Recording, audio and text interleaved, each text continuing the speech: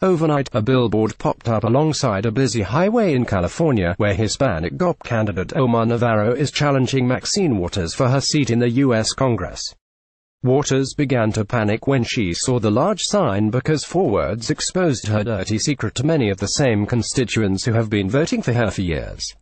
On Thursday, Omar Navarro shared a photo on Facebook which had his supporters cheering and his opponents, most of whom are longtime fans of Rep. Maxine Waters, in a state of panic. Navarro, who is just 29 years old, is challenging Waters for her seat in the U.S. Congress. Ads by Rev. Content. Navarro's photo depicted a billboard which has been erected along a busy California highway. Maxine Waters' ugly mug is plastered across the left side of the massive sign, and on the right side, the message to voters is loud and clear. Adjacent to Waters' face on the right side of the billboard is a picture of an old apple core which has begun to rot much the same way the congresswoman has after years and years on Capitol Hill. The sign also states that Waters has been named most corrupt by CREW 5 times. You should never shop on Amazon again after seeing this site top utter ads by Rev. Content. Find out more. Greater than 77,036. Indeed, Maxine Waters' corruption has been well documented, although it hasn't stopped her from winning re-election in California, where Democratic politicians are the ruling class. Most recently, a Federal Election Commission report of receipts and disbursements revealed that the California congresswoman paid more than $10,000 for tickets to the Broadway show Hamilton and wrote it off as a fundraiser expense. Of course, this is the sort of thing which should induce calls for term limits, but in communist California, corruption is a way of life for politicians. Ads by Rev. Content. The hidden link between Alzheimer's and Barry's memory repair. Here's what new dental implants should cost you in Rochester.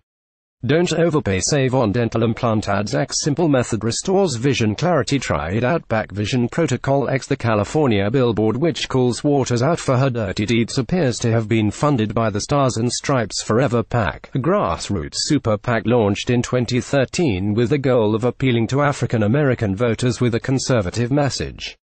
2018 represents the greatest opportunity in our lifetime to enact a truly conservative agenda for America, states the PAC's website. Our goal is to help the GOP win a 61-seat majority in the Senate, enough to overcome any Democratic filibuster, the website continues. Obtaining a filibuster-proof majority is crucial to confirming conservative judges and rolling back regulations and legislation that cripples our economy, adds the website. We remain committed to our strategy of directed outreach to African American voters, the PAC writes. By placing black radio ads in key states such as Indiana, Michigan, Missouri, Montana, North Dakota, Pennsylvania, Virginia and Wisconsin, we aim to affect the outcome of those senatorial races, the website goes on. If we're able to win 9 of the 25 seats now held by Democrats, we can accomplish our mission, it says.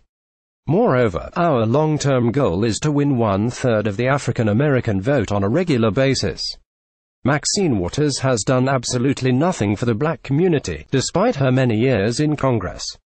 In fact, President Donald Trump has done more for African Americans in this country in just the first year of his presidency than Waters has in her entire career.